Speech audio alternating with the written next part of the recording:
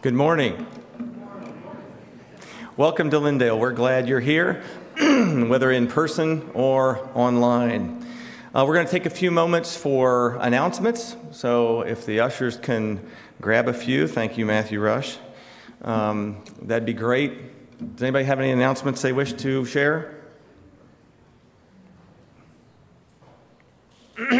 I'll go ahead and hit a list. Please review your Friday announcements. Note Bible School 2024 volunteer sign-up link is also in that email link, or contact Megan Sandberg. Kingdom Kids will have a stay after church pizza lunch and ride on April 21st. Mennonite Women of Virginia are hosting a day supporting missions at Lindale Mennonite Church on the morning of Saturday, April the 13th. That's this coming Saturday. Lindale Mennonite women are helping to make dignity kits. For MCC, please bring items by April 28th to the box near the library. Next Sunday, April the 14th, will be a food pantry collection Sunday. Does anybody else have anything to share for the announcement time?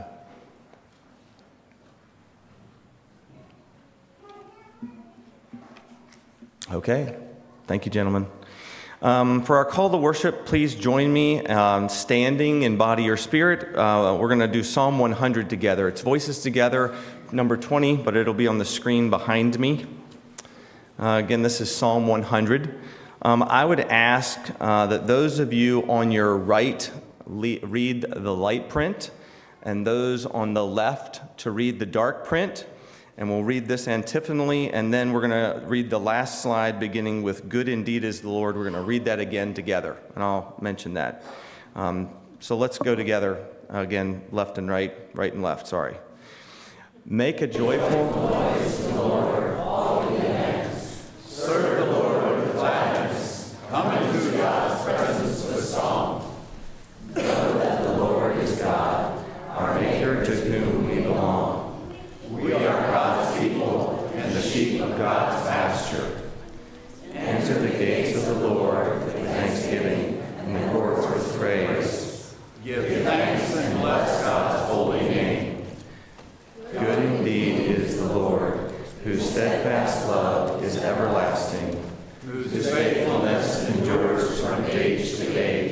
together. Good indeed is the Lord, whose steadfast love is everlasting, whose faithfulness endures from age to age. If you would grab your voices together and turn to number 621, My Hope is Built on Nothing Less.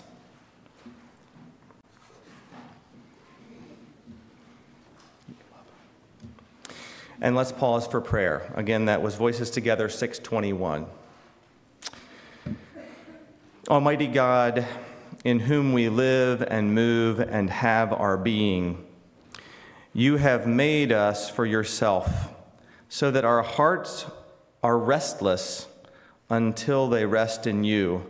Grant us purity of heart and strength of purpose, that no selfish passion may hinder us from knowing your will, no weakness from doing it, but that in your light we may see clearly, and in your service to the world find our perfect freedom. Please accept now our glad and sincere worship of your glory and lordship. We welcome your transforming presence among us. In Jesus' name we pray. Amen.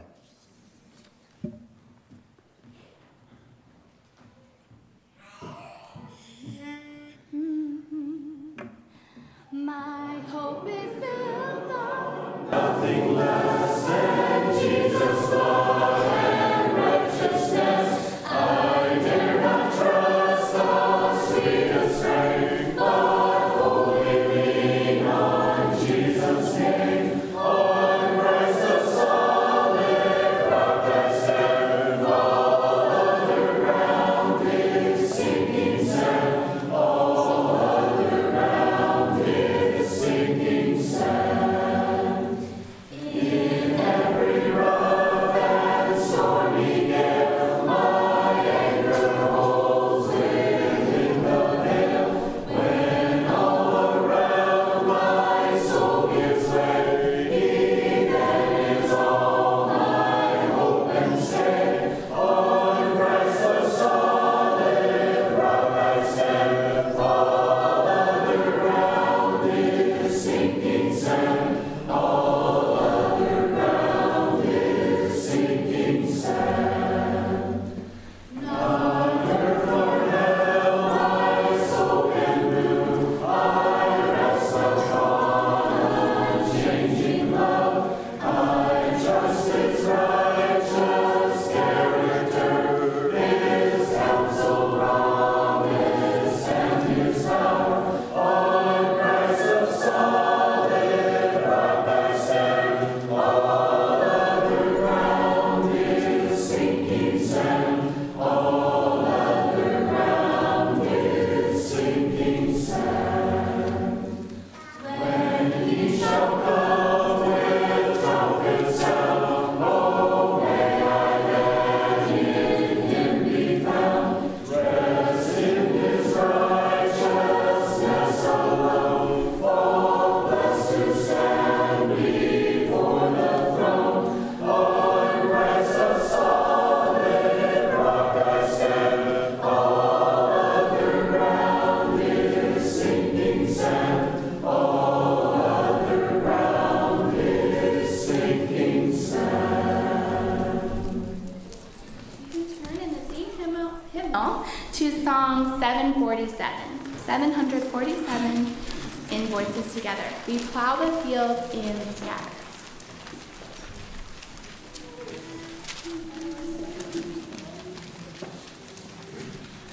We plow the fields and scatter the good seed on the land. For it is fed and watered by God's almighty hand. God sends the snow in winter, the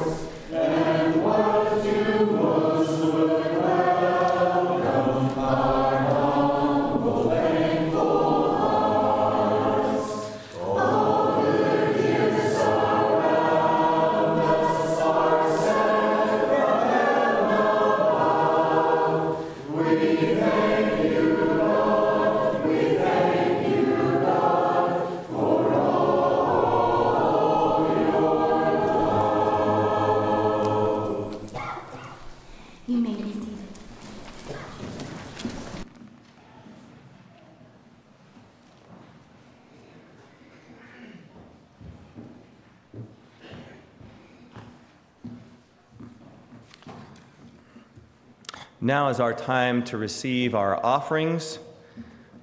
I'll have an offertory scripture before we have a prayer, and you can come forward if you'd like.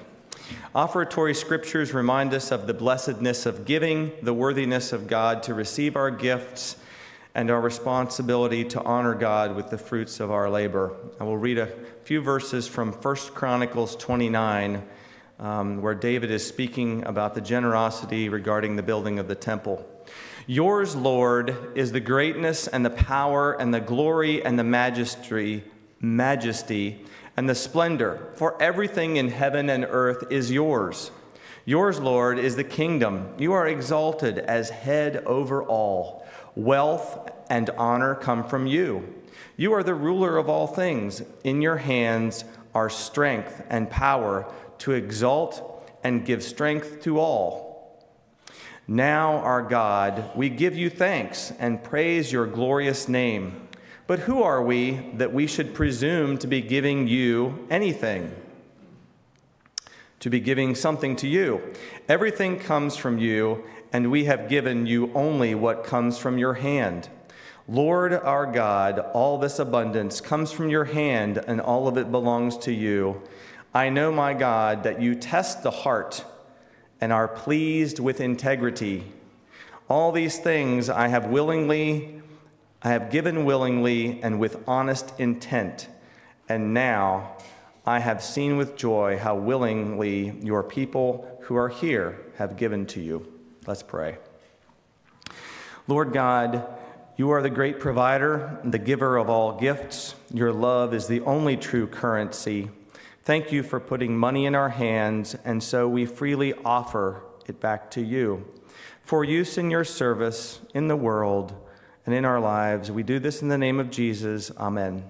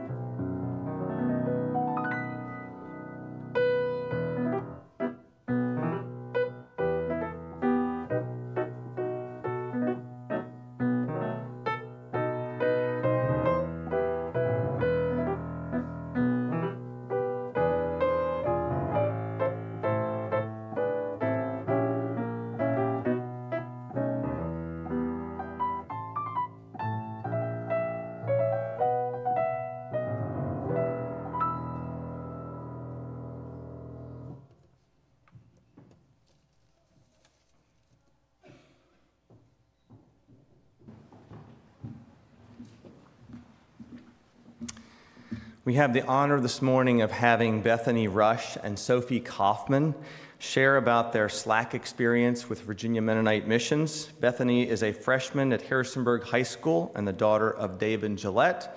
Sophie is a sophomore at HHS and the daughter of Aaron and Laura Kauffman, granddaughter of Paul and Donna Souter. We welcome you. Thanks for being here.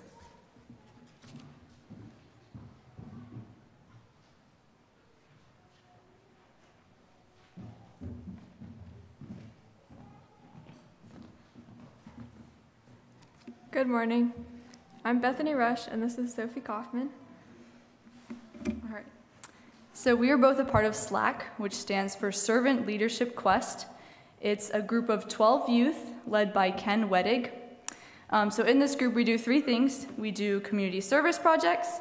We have outdoor adventures like biking and hiking and caving. And then also each month, we have an intergenerational conversation on a faith-based topic. So for example, we are currently reading about and discussing the topic of faith and nonviolence. 2 weeks ago, during our spring break, we went to Bogota, Colombia. There we worked with Viva Youth. This organization supports youth transitioning out of state care and at-risk youth from marginal neighborhoods through faith connections as they find their next steps in their job and life choices. Here are some highlights from this amazing trip.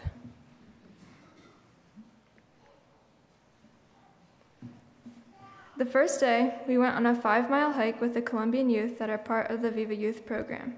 We did team-building activities to help us get to know the youth better. So this was our first morning there, and we were a little tired and after a late night flying in. Páramo means highland, so we were literally hiking in the highlands of the Andes Mountains. It was so beautiful. It was also really high up, like 11,000 feet above sea level. But it was a really fun way to start to get to know the youth that we would be working with the entire rest of the week.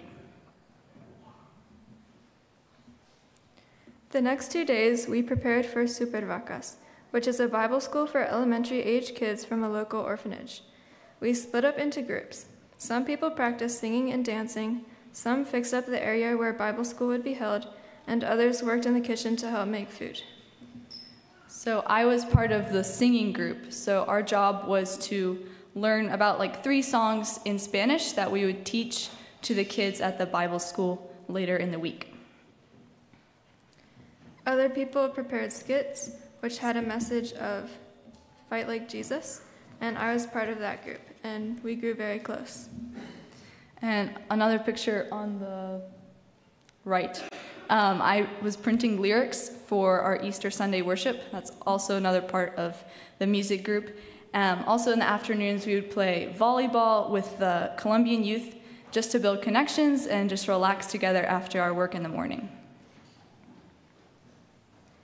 After our preparations, we welcomed around 50 children to Bible school. We sang and danced and performed skits for them. So these pictures are of us just gathering in the mornings to sing together. That was always the first part. So the music group would help lead singing and then also dancing, and it was a lot of fun. We split up into different groups, and the stations included games, a puppet show, and some exercises. So then these pictures are of us leading activities for kids and passing out the snack during snack time. So then also to wrap up our theme of fighting like Jesus, we looked at Bible stories of Jesus acting with peace during Holy Week. So one of the Bible stories we taught was Jesus washing the disciples' feet. This was also Maundy Thursday. So our leader Jorge, also the director of Viva Youth, you will also hear from him later today. He talked about the importance of living out Jesus' serving love. So he modeled washing feet, and then all of us slackers washed the kids' feet. In turn, the little kids wanted to wash our feet too. This was very meaningful because the little girl was so excited to wash my feet. On Easter morning, we woke up early for a sunrise service. We celebrated Easter with some of the Colombian youth, the volunteers, and people from the church. Yeah, this was just one last beautiful day together. There was a lot of singing and scripture reading from the different gospels of the resurrection story. And we got all dressed up, and yeah, we were worshiping with this house church called Ciudad Corazon. And then for lunch, we had this really nice dinner. It was this entire roasted pig filled with rice and peas. It was very yummy. Here is one last picture of all the youth involved after Super Vacas was over. The biggest reward of the trip by far was just getting to know the Colombian youth and working with them to bless the children who came to Super Vacas. That was more important than, we did a lot of good service, but it was just really good to build connections with them. And it's so beautiful when 2 groups, both part of the body of Christ, come together to learn from each other and glorify him. A huge thanks to those of you who knew about this trip and made contributions of both money and prayers to help make it all possible. Thank you.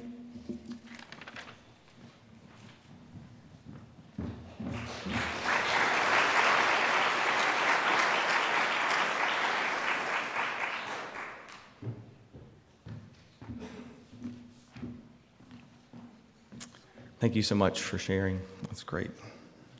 Our reading from the scriptures this morning comes from Colossians 4, and then I'll be reading also from Acts 16, and it's up on the screen so you can see it. This will be in the New International Version. Devote yourselves to prayer, being watchful and thankful, and pray for us, too, that God may open a door for our message, so that we may proclaim the mystery of Christ for which I am in chains. Pray that I may proclaim it clearly as I should. Be wise in the way that you act toward outsiders. Make the most of every opportunity. Let your conversation always be full of grace, seasoned with salt, so that you may know how to answer everyone. And from Acts 16, verses 6 to 15, Paul's vision of the man of Macedonia and Lydia's conversion in Philippi. Paul and his companions traveled through the region of Phrygia and Galatia, having been kept by the Holy Spirit from preaching the word in the province of Asia. When they came to the border of Mysia, they tried to enter Bithynia, but the Spirit of Jesus would not allow them to. So they passed by Mysia and went down to Troas. During the night, Paul had a vision of a man of Macedonia standing and begging him, "Come over to Macedonia and help us."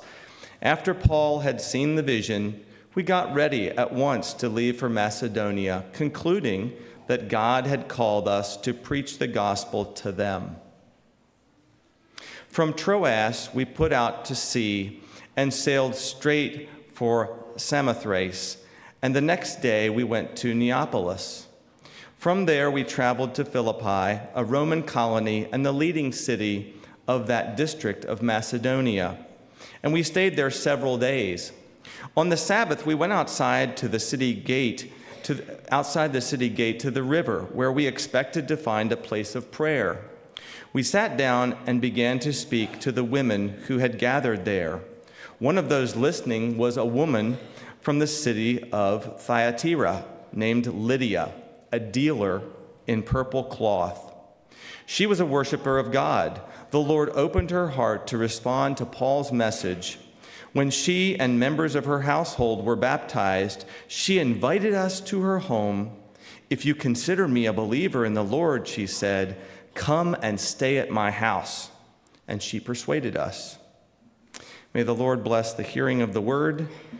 Aaron Kauffman, president of Virginia Mennonite Missions, will be offering our message this morning. May the Lord be with you, Aaron.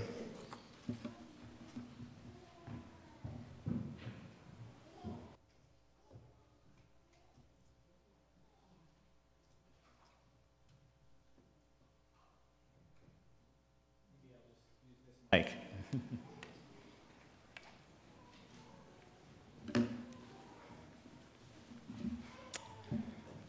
Well, it's really good to be with all of you this morning. I feel like coming to Lindale is like coming home, since we've been here a number of times, and my wife grew up here, and it's really a pleasure to share with you. I'm going to get this mic fixed here for a second.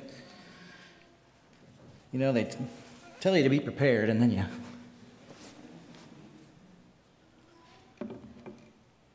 There we go.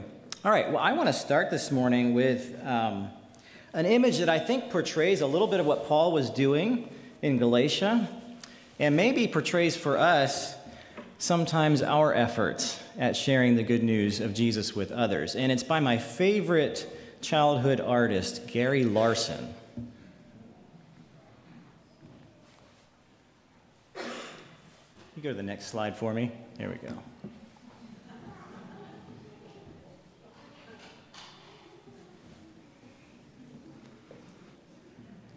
I hear little murmurs of laughter as you get the image and what's going on. So often we go with our preconceived idea of what to do or say. And we have sincere motives, but the wrong approach. And our efforts are aimed in the wrong direction. I'm reminded of a story by my former professor, Art McPhee, who, teaching our doctoral cohort at Asbury Theological Seminary, shared this story with us. And he said that as a young man, fervent in his faith, he had befriended a secular Jewish man and was meeting him for lunch. And he was determined to share the gospel with his friends. So Art launched into the 4 spiritual laws. Any of you familiar with these 4 spiritual laws? Number 1, God loves you and has a wonderful plan for your life. Number 2, we are sinful and separated from God. Therefore, we cannot know and experience God's love and plan for our lives. 3, Jesus Christ is God's only provision for our sin. Through him, we can know and experience God's love and plan for our lives. And 4, we must individually receive Jesus Christ as Savior and Lord. Then we can know and experience God's love and plan for our lives. Well, the man listened politely to Art's presentation, and at the end he said, "Are you done? Can we just go back to having lunch together?" And so they did. Thankfully, as their genuine friendship grew, the man eventually did want to know more about Jesus and eventually came to faith in Jesus himself.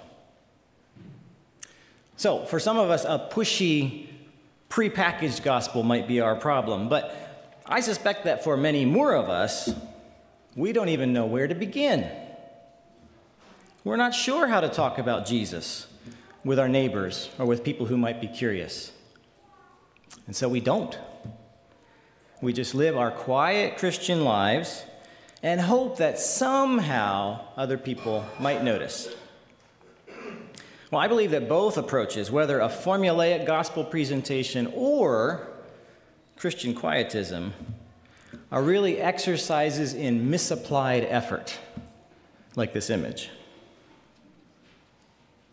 We think that the gospel, or sharing the gospel, is about us. But our passage from Colossians invites us to a different way of thinking about mission. We start not with our plans and strategies, as carefully crafted as they may be. Instead, we start with God, God who is the ultimate missionary. In fact, the scriptures say about him in Isaiah 55:8, "For my thoughts are not your thoughts, neither are my ways your ways, declares the Lord." So let's take a closer look at our passage this morning. Paul's writing to a house church in Colossae, and he didn't found this church, as prolific as a church planter he was. Now, I imagine he was delighted that one of his disciples had actually gone and planted this church. His name's Epaphras. And where is Paul writing from? He's writing from prison, which is why he says, "Pray for me as I'm in chains." So think about this. Paul's life calling, ever since God met him and transformed his life on that road to Damascus, his life calling has been to share the good news of Jesus with as many people as possible. And now he's stuck in a prison, and he can't do it. Can you imagine how frustrating that must have been for him? He's under house arrest, and all he can do is write letters and talk to the people who come to visit him, and what else? Pray. Pray for the churches that he helped to found. Pray for his many friends and supporters and co-workers. And pray for the proclamation of the gospel to continue, with or without him. You see, our part in God's work of changing the world begins and ends with prayer. That's the first and best thing that we can do to be part of God's work. And sometimes, in a situation like Paul's, that's all we can do. And so Paul's closing words to the church in Colossae are to pray. And specifically, he gives them 3 instructions about prayer. First of all, dedicate yourselves to prayer. Secondly, pray for open doors. And then finally, walk through the doors that God opens. So let's take a look at each of those instructions in turn. First, he calls us to dedicate our lives to prayer. Or as the NIV says it, devote yourselves. It sort of means persevere, keep on doing this prayer. Prayer is not just something we do at meal times, as good as that is, but it's meant to be our way of life, to keep an open communication channel with God at all times. And this takes effort, it takes concentration, it takes intentionality. It's so easy for us to get distracted with things like this. Can I get an amen? And when we get distracted, we risk falling asleep to God's voice and God's leading in our lives. And so, what do? Well, I know for myself, and I encourage others to consider what Richard Foster has suggested, and starting with simple prayer. He has a wonderful book on prayer. If you haven't read it, I recommend it to you. Richard Foster, Prayer.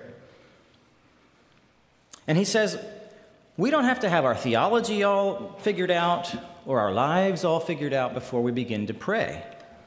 Instead, he writes, God receives us just as we are and accepts our prayers just as they are. So if you're not sure where to begin with prayer, or maybe to begin again with prayer, if it's been a while, just start. Just talk to God about your fears and frustrations, about your questions and conundrums, your worries and wonderings, your hopes, and where you need help. The main thing is just to start talking to God. Now, I try to do this throughout my day, when I get up in the morning, when I sit at the breakfast table, when I'm driving to work, when I get an email and someone asks me to pray for them. I try to do it right then, or otherwise I will forget. When I go out for a run. You can pray anytime, anywhere. And it's a great place to start. Simple prayer. But some of us need more than that. I know I do. I can get lost in my jumble of thoughts, get preoccupied. And so I actually find it helpful to journal, to write my prayers. And lately I've been using in my journal an acronym called ACTS. Any of you familiar with this? ACTS, A-C-T-S. What does A stand for? Anybody know? Adoration. So the first thing I write in my journal, adoration, and I write some of my praises to God for who God is and things God has done. What a great way to start your day, by focusing on who's really in charge. And then C, what does C stand for? Confession. My hang-ups, my habits, my shortcomings, my doubts. Who doesn't have them? So to start by acknowledging those before the Lord. What about T? Thanksgiving. This passage and this book of Colossians is full of exhortations to give thanks. In fact, almost more than any other letter of Paul's. Why? Well, one, because God deserves it, but also it is good for us. It encourages us when we remember what God has done.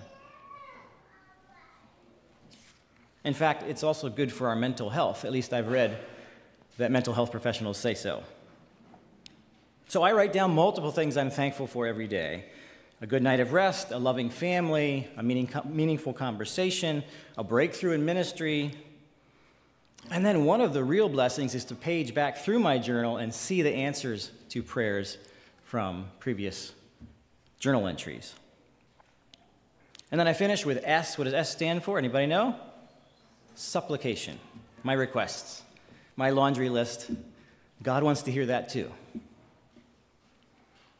Well, lately I've been adding names of people in my spheres of relationship, my neighbors, folks through the public schools and other connections that we have, names of people who do not yet know and follow Jesus, asking God to open a door to their hearts, just like he did to Lydia in this passage from Acts. I even made a card for myself so that day by day I can remember to pray for those folks and not forget. So this morning I prayed for our neighbors, and I remembered that I hadn't written them a thank you card for taking care of our pets while we were gone.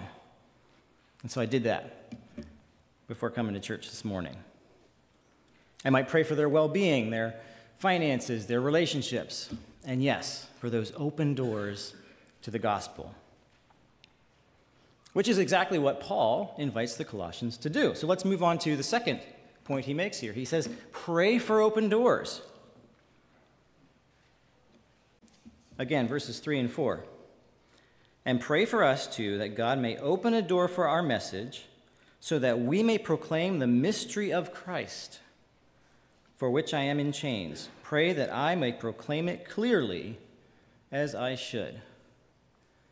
I find that amazing. Paul, as practiced as he was in sharing the gospel, still feels necessary to ask people to pray for him to proclaim it clearly.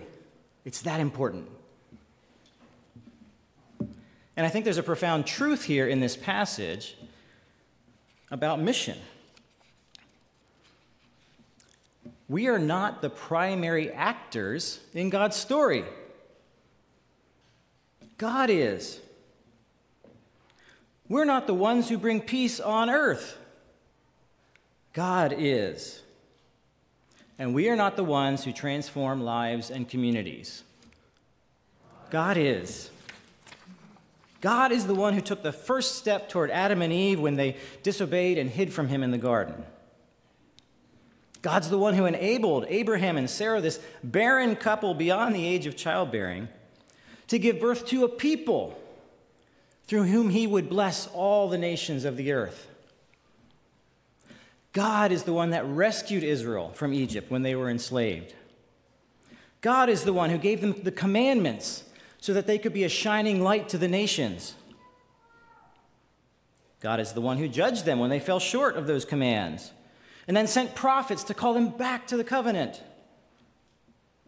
And God is the one who, in the fullness of time, came among us in Jesus to do for us what we could never do for ourselves. God sent Jesus to be our king. That's what Paul means here when he talks about proclaiming the mystery of Christ. Christ means Messiah or king. God sent Jesus to be our king, and he's unlike any other king we could imagine. He doesn't rule through might and power.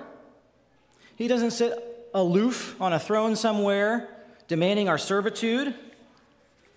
How does Jesus come to us? He comes to us in humility. Like that image of foot washing, he comes to wash our feet. He comes to heal our wounds and calm our fears. He challenges us by reaching out to those that we don't want to be around. And then he bears our sin on his body in the cross. You see, friends, our King Jesus, to go high, what does he do? He goes low. And then on that third day, like we celebrated last week, he bursts from the tomb. And 50 days later, ascends to the right hand of the Father and then sends us his Spirit so that we might live for him.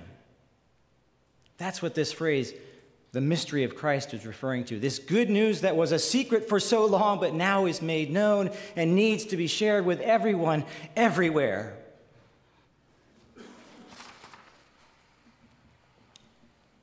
Now, this is not the king that the Jews imagined. They were hoping for a king who was going to come in and topple the Romans and start all over with a kingdom like David. And they certainly didn't expect a king who was going to include the Gentiles, their sworn enemies. We don't get the Savior we want. We get the Savior we need in Jesus. The answer to our problems is not the government or more money or a self-help book. The answer is Jesus. We need a different kind of kingdom led by a different kind of king. And this Jesus will come to each of us if we invite him in to dwell in our hearts by faith. And he gives us abundant life that starts now and goes on into eternity. Friends, that's good news. Amen? Good news worth sharing. And for that news to get out, we have to be willing to step out. but it starts with praying for God to open those doors. Well, that's the final point that Paul makes, is that if we do pray for God to open doors, well, he just might do that. And are we ready? Paul challenges the Colossians not only to pray for him and Timothy and his companions, that they would be good missionaries, but he prays for them and tells them to be witnesses themselves in their circles of relationship. Verses 5 and 6. Be wise in the way you act toward outsiders. Make the most of every opportunity. Let your conversation be always full of grace, seasoned with salt, so that you may know how to answer everyone.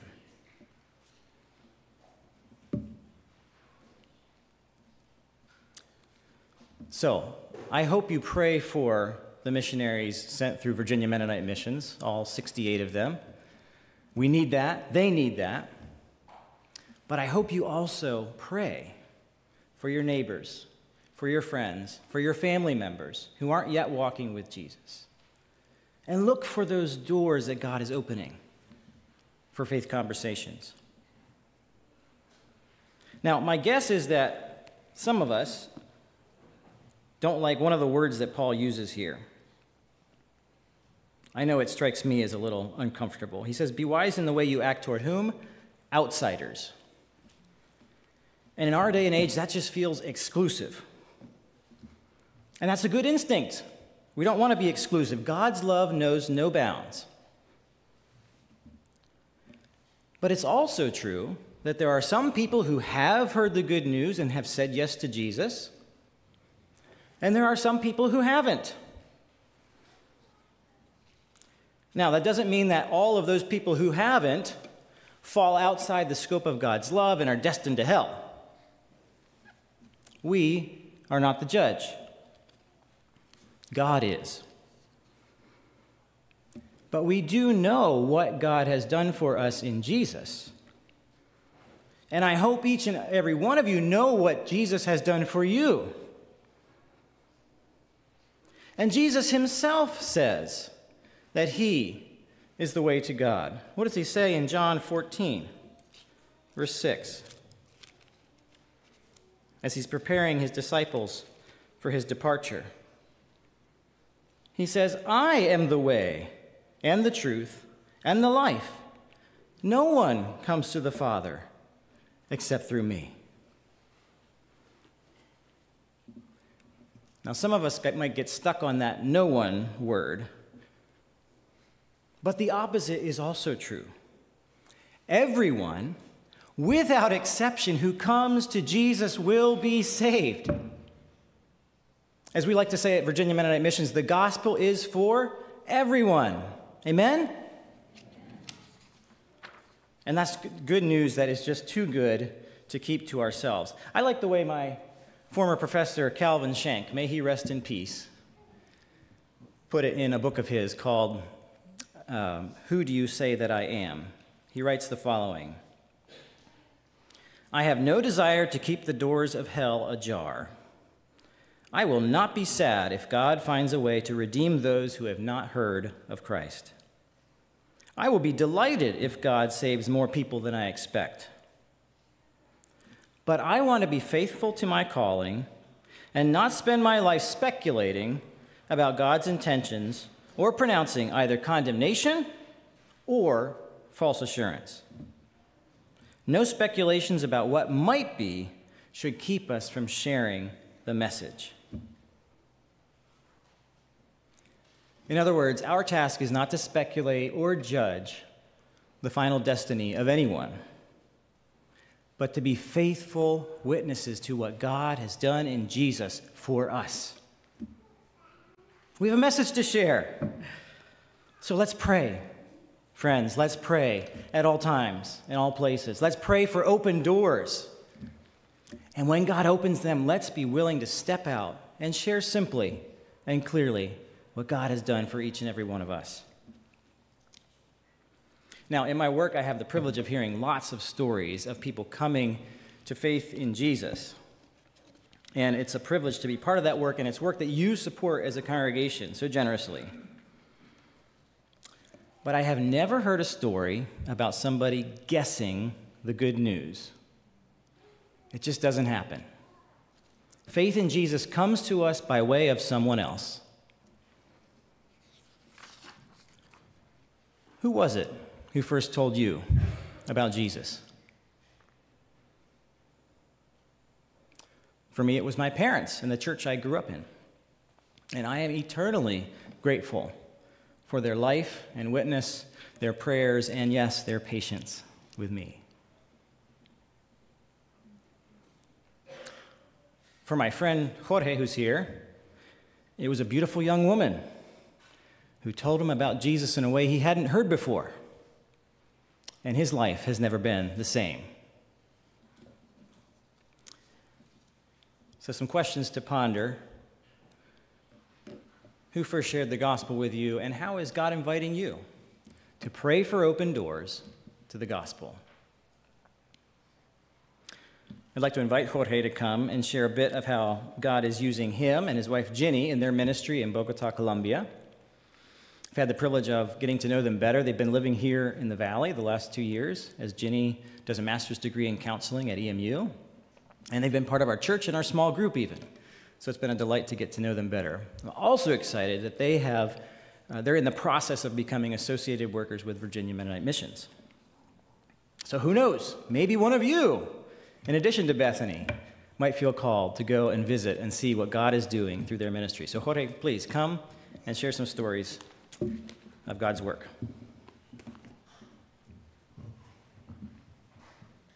Thank you very much. Good morning. It's a privilege to be here, a little sunburned. We didn't expect Bogota's sun to hurt us so bad. We're at 8,000 feet above sea level. It turns out that's closer to the sun. I should have known that. I grew up there. Yeah, we wore no sunblock. How are you doing, Bethany? Getting better? Sophie? Is it okay if I talk about some tough stuff? You guys okay with that? Because the youth we work with in Bogota, we've been doing this for 15 years, are youth with special circumstances. They are youth that grew up in an orphanage, in an institution. We call them institutionalized. Most of them waiting to be adopted. And in Colombia, as in many parts of the world, only 10% of the children that are up for adoption actually get adopted. 90% grow up to just be by themselves, without a family. A lot of them actually do have a family, biological family, but many times they are the ones who have hurt them, abandoned them, neglected them. They're just not good for them. So when they turn 18, they exit these institutions for the most part.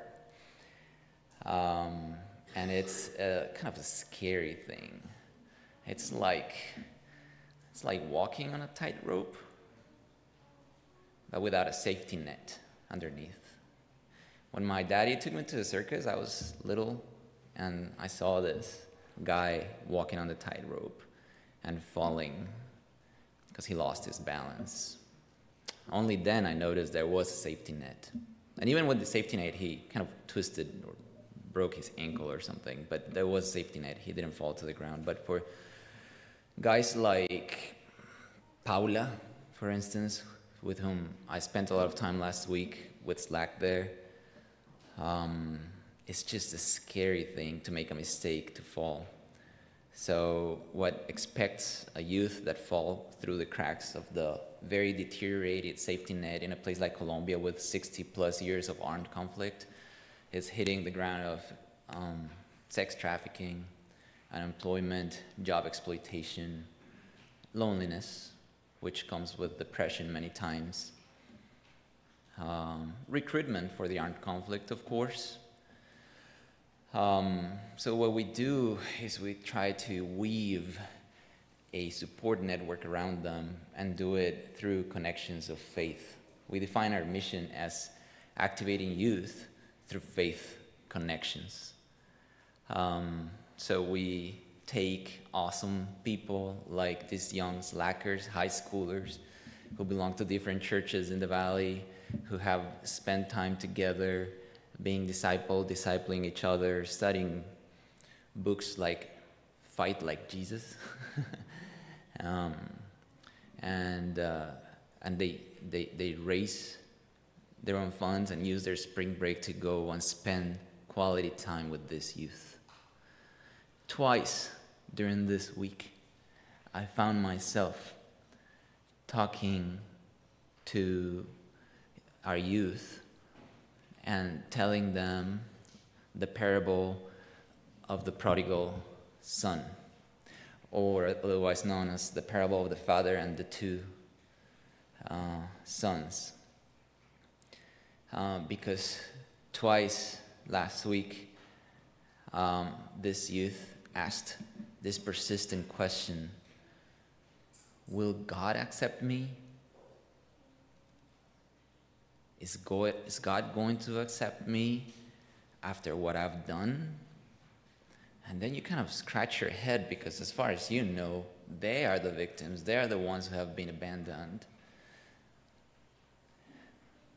They are the ones who were neglected, first by their parents and then by society in general, by leaving them in an orphanage all their lives and then exiting them to live life like adults without the life skills that require all the life skills that you and I learned from our parents. So when they ask these questions, what you do is you automatically think of course the Father will accept you. I mean, just read it. It's in Luke. One of those conversations was with Paula, who had just found out the week before that her biological mom was alive and came looking for her and wanted to have a relationship now that she's 20. And ended up finding out that she had all this biological family that was doing all right. She had been the only one who had been put in an orphanage and get left stuck there. So she was struggling with all these things, and in dedicating herself to hating her mom for having done that to her, she had done terrible things to herself. And now that she found out that her mom too had been a victim of abuse and had been a victim of neglect when she was young, she felt horrible, and she was asking this question: will God accept me now that I've done all this to myself? The other one was also a girl, except this girl had decided in the last few years that she wanted to identify as a boy, and the government wasn't able to offer her a family, was able to offer her all the means to perform surgeries in her body to match her identification as a boy. And she also, after Easter service and hearing about Jesus' resurrection and invitation to follow him, came and asked, will God accept me after all that I've done to my body? And I did what any good Christian would do. I freaked out and called for reinforcements. Called David Gingrich, who was one of our chaperones from Virginia Mennonite Missions, and he too came and sat down and said, let me tell you about this parable of the father and two sons. And we both super theatrically emphasized the father waiting for the son, and when seeing him running to hug him and embrace him and then throwing a party. But Valentina's stare was just like lost. Like even though we were doing our best effort, and the story preaches. I mean, the story's great. Have you read it? It's like some people like the movie better, but it's great. It like touches. But this lost stare, and then it dawned on me once again, and as it has dawned on me over the last 15 years working with this youth, is that she has never felt the embrace of a father figure. And that's just so hard for most of us to fit in our minds. Do you know what a hug does to your brain? Do you know what tender baby care does to the physiology and the nervous system of a human being? And now can you imagine never having had that? And at age 20, somebody comes and tells you, oh, God is your father, and he will hug you and embrace you, and it'll be better. And there's just no point of reference. The Bible is full of invitations. One from Isaiah that I've been reading recently is defend the cause of the fatherless. So we at Viva Youth dedicate ourselves to create environments to defend the cause of the fatherless.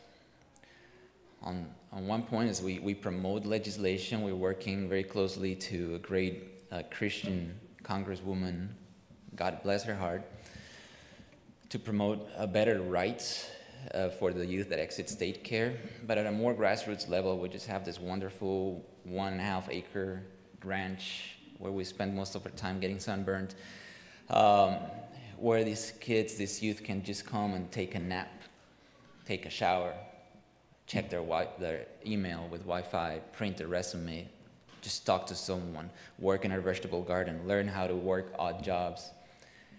And we just hope that in being family organically to them, family, being what a family is to most people, just being there for them, their sonship with the Father in heaven will be restored. Because they don't disbelieve. They actually believe in God. They're just really angry at God. So we are so thankful for having young people like Bethany and Sophie and all those other slackers come and across language barriers, across culture barriers, and overcoming all my nagginess and and annoying leadership, just making the effort to reach out and to connect through playing volleyball, through cooking together, through singing songs together, and seeing at the end those warm embraces and those cool pictures throwing gang signs and whatnot, and see this youth from Bogota saying, when are they coming back? This was the best week of my life. And will God accept me? Because I want to be there. So thank you all for the efforts that you did to support SLAC. I invite you and I welcome you to continue supporting initiatives like this that Ken Weddick is leading, bringing youth from our churches to a challenge of being, crossing, walking through those open doors that God is steering for them. Thank you.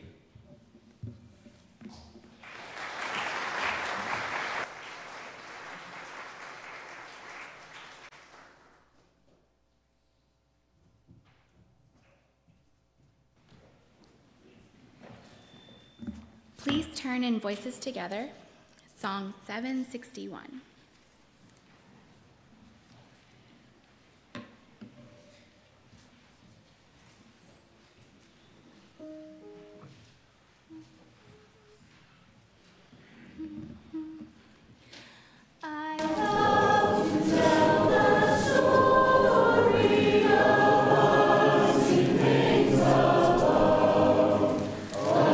Jesus and his glory.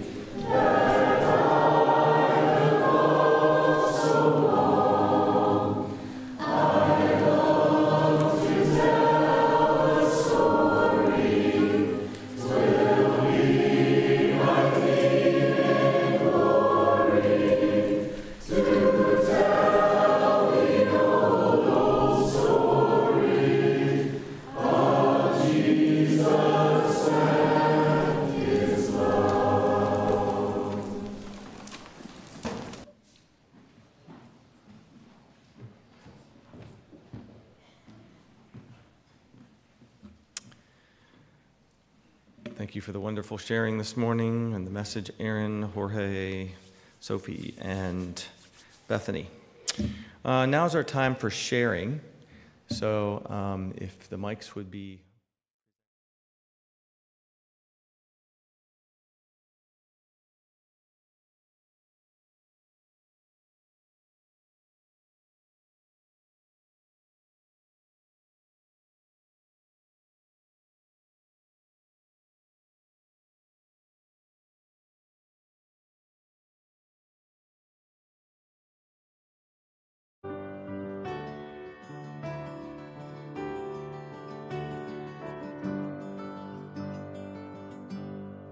All who are thirsty, all who are weak, come to the fountain, dip your heart in the stream of life, let the pain and the sorrow be washed away in the waves of His mercy, as deep cries out to deep, we sing, come, Lord Jesus, come. Come, Lord Jesus, come. Holy Spirit, come. Holy Spirit,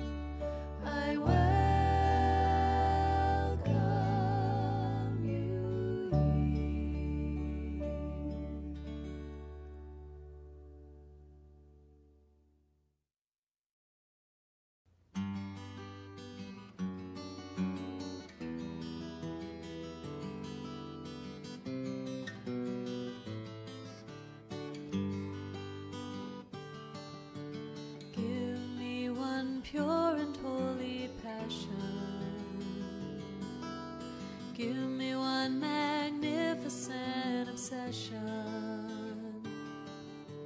Give me one glorious ambition for my life, to know and follow hard after you. Give me one pure and holy passion. Give me one magnificent obsession. Give me one glorious ambition for my life, to know and follow hard after you. Oh, to know and follow hard after you. To know and follow hard after you. To grow as your disciple in your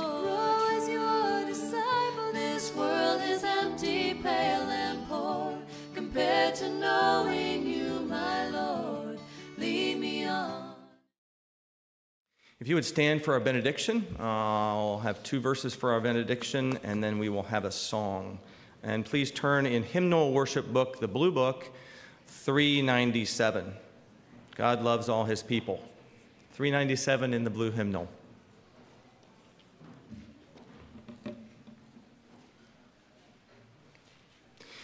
And so from Hebrews 13, now may the God of peace, who brought again from the dead our Lord Jesus, the great shepherd of the sheep, by the blood of the eternal covenant, equip you with every good that you may do his will, working in us that which is pleasing in his sight through Jesus Christ, to whom be glory forever and ever. Amen.